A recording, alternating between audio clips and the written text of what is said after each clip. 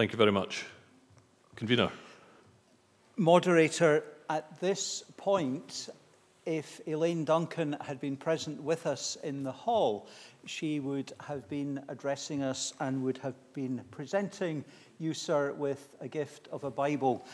Not for a moment thinking that you didn't have one, but as a gift to you at the beginning of this, your moderatorial year.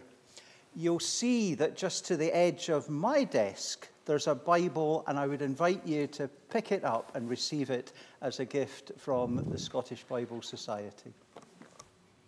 Thank you very much, Convener. And is there a recording from Elaine? No. Sorry? No, it's been shown. We've seen it already. And can I also thank the Scottish Bible Society very much for this Bible. As you rightly say, Convener, I do have one or two. In fact, I think the first presentation I got of a Bible was my 4th birthday from my mum and dad, and it was, of course, it was the authorised version.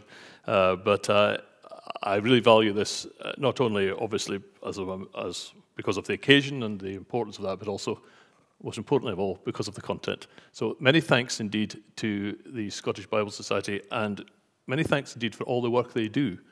And I think it's very important to recognise that. And the deliverance we've just passed recognises that, encourages them, and not least in their work of trying to promote global translation and distribution of Bibles. So I'm sure I can speak of the whole General Assembly that we wish them every success in their efforts.